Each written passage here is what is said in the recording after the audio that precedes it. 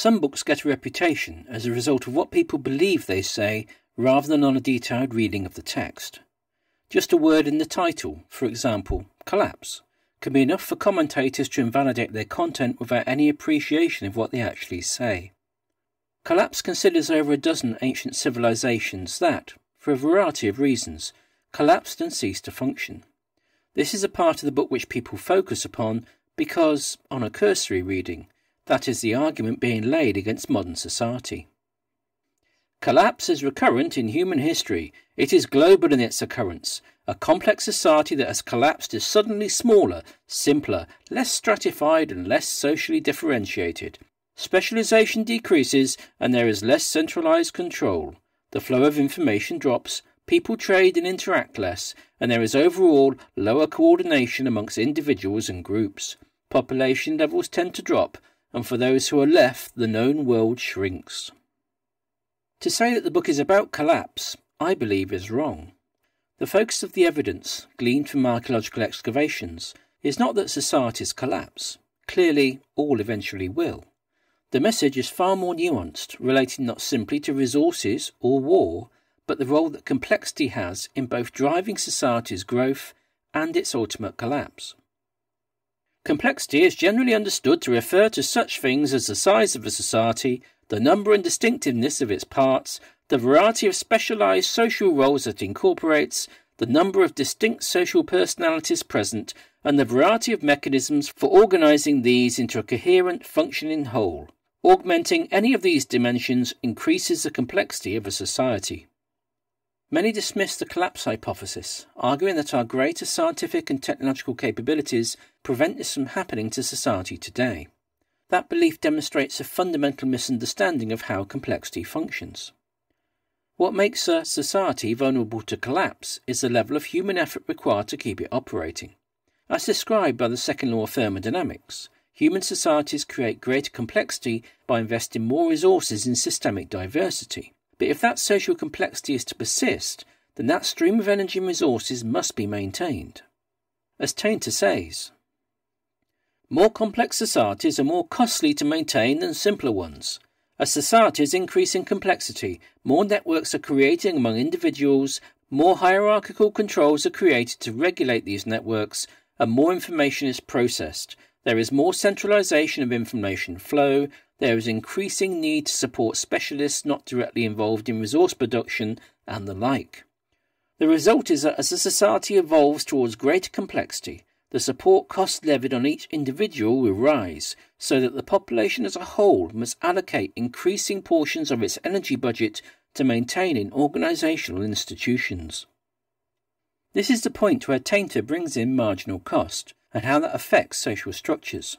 Better organization, integration, and specialization confers marginal gains across society, driving development. However, there inevitably comes a point where those gains not only reduce to zero, but reverse, costing society more of its continued growth. It is suggested that the increased costs of socio-political evolution frequently reach a point of diminishing marginal returns. That is to say that the benefit-investment ratio of socio-political complexity follows the marginal product curve. After a certain point, increased investments in complexity fail to yield proportionately increasing returns. Marginal returns decline and marginal costs rise. Complexity, as a strategy, becomes increasingly costly and yields decreasing marginal benefits. Therefore, the critical argument this book presents for us today is, where on this curve of marginal costs and benefits are we now? Humans have reaped the benefits of complexity since urbanization began 9,000 years ago, coincidental to our development of metallurgy. Whether technological society is at or beyond the peak of that trend is open to interpretation. The diminishing returns of uncontrollable climate change, chemical pollution, and soil loss, which have increased dramatically over the last 50 years, objectively indicate we have passed the midpoint. As resource depletion and the social costs of urbanization and globalization begin to bite, are we now seeing the terminal decline Tainter outlines? A society experiencing declining marginal returns is investing ever more heavily in a strategy that is yielding proportionately less. Excess productive capacity will at some point be used up, and accumulated surpluses allocated to current operating needs. There is then little or no surplus with which to counter major adversities. Unexpected stress surges must be dealt with out of the current operating budget, often ineffectually, and always to the detriment of the system as a whole. Even if the stress is successfully met, the society is weakened in the process and made even more vulnerable to the next crisis. Like Lewis Carroll's Red Queen, technological society is running faster and faster to stand still, just at the point where the trends which support that complexity, such as scientific discovery or energy supply, are tailing off. Clearly, from Tainter's description of past societies, this doesn't look good. Reading the detail of Tainter's case, the aspects of self-delusion and short-term decision-making which characterize human society operate outside of technology or scientific knowledge, since those rational factors are themselves an emergent product of complexity. Transcending this requires not more technology or better science, but a different model for how we provide for our needs, at the heart of which must be a process of decreasing systemic complexity in order to increase our resilience to systemic shocks.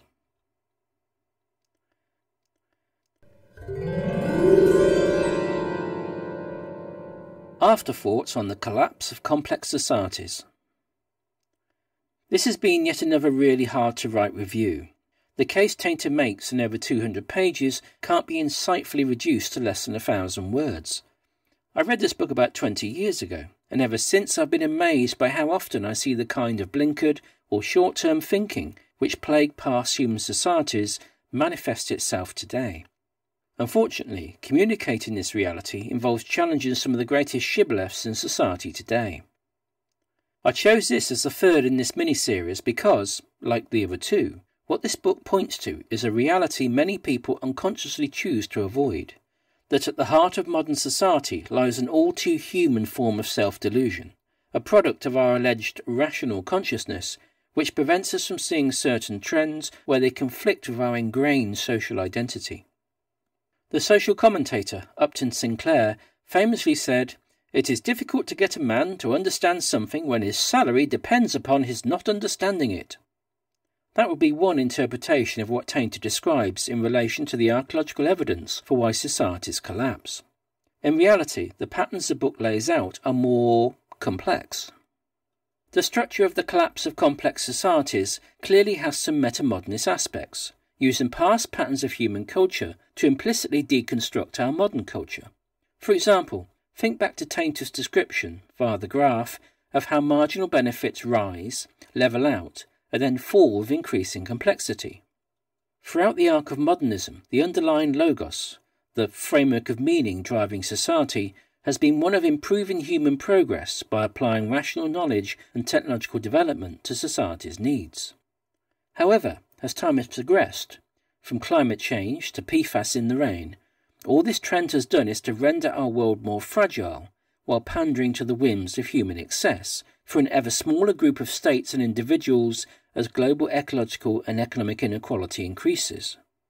Consequently, we see how it is the dominant culture of modern society, setting the priorities for development, not the specific science or technological developments which carry out those demands, which enhance human organisational complexity and lock us ever further into a progress trap. In the book, and especially in relation to ancient Rome, Tainter outlines how rising structural inequality in ancient societies and the squandering of resources by a more insulated elite typify the late stage of change preceding collapse. This was a viewpoint Tainter formed in the 1980s, well before the unprecedented levels of global inequality created by neoliberalism since the 1980s. That period, the 1980s, is significant. Coming out of the first oil crisis of the 1970s, repeated by the Iranian crisis in 1980, which precipitated another global recession, neoliberalism sought to reform the organisation of society to make it more economically efficient to maintain the ideological goal of economic growth. Put simply, the ideology of globalisation and financialisation doubled down on the growth-centric model of human development by applying ever greater rationalisation to the use of resources, including people, to generate greater returns. Via its shock doctrine, it applied neoliberal ideology to society as a whole, creating a globalised economic process which sought to intensify economic activity. And just as Tainter observed in ancient societies, that greater centralisation, differentiation and synchronisation of state and people across the planet has magnified the demands for energy and resources proportionately. Early in Chapter 3, Tainter outlines the mechanisms that initiate social collapse. There appear to be 11 major themes in the explanation of collapse. These are: 1. Depletion or cessation of vital resource or resources on which society depends. 2. The establishment of a new resource base. 3. The occurrence of some insurmountable catastrophe. 4. Insufficient response to circumstances. 5. Other complex societies. 6. Intruders. 7. Class conflict, societal contradictions, elite mismanagement or misbehaviour. 8. Social dysfunction.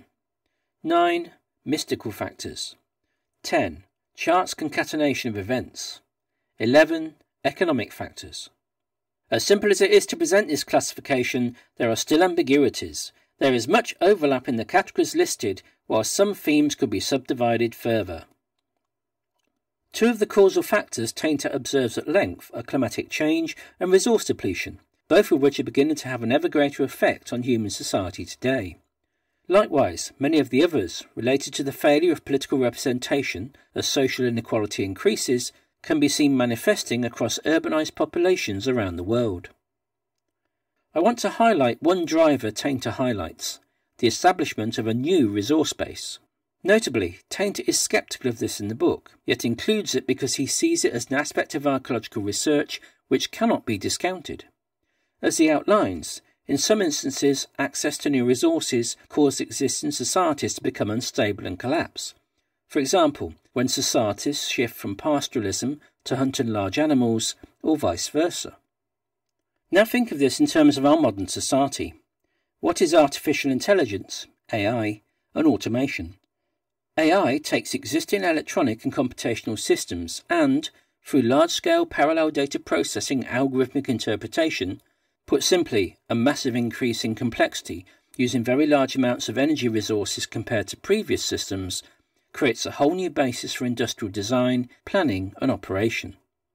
Arguably, AI is a new resource, and one which, in a very short period of time, has the capability to redefine the lives of many people in present-day society.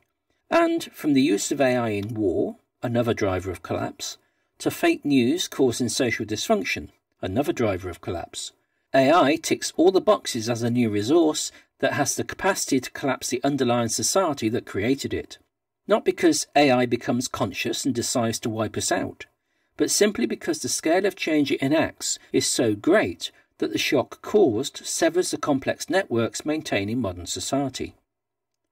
Science and technology do not solve problems under the current pattern, the logos, which guides modern society. From novel new pollutants to new social fashions, they create more problems by driving the level of human complexity ever higher. Yes, they could be used to do the opposite. The reality is that no major movement in society chooses to promote a less complex, more decentralised alternative. That is the value of Tainter's book. It demonstrates how it is the patterns of human thinking which drive our social destruction, not simply the material conditions which define our existence. In mapping the historic causes of societal collapse, Tainter's work is a window onto the role complexity plays in the way human society evolves and ultimately causes its decline. Many dismiss this book because of the word collapse, and so fail to understand the implications of the word complex. At the same time, the principal argument against our society's future collapse, our modern, improved faculties of science and technology, does not change the underlying trends driving greater complexity. At any point in time, contemporary science and technology are dependent upon emergent trends within our complex industrial society, and so will be enabled to respond coherently once social complexity begins to unravel. The only rational response is simplification, de-escalating the human footprint on the planet by shrinking social and economic complexity.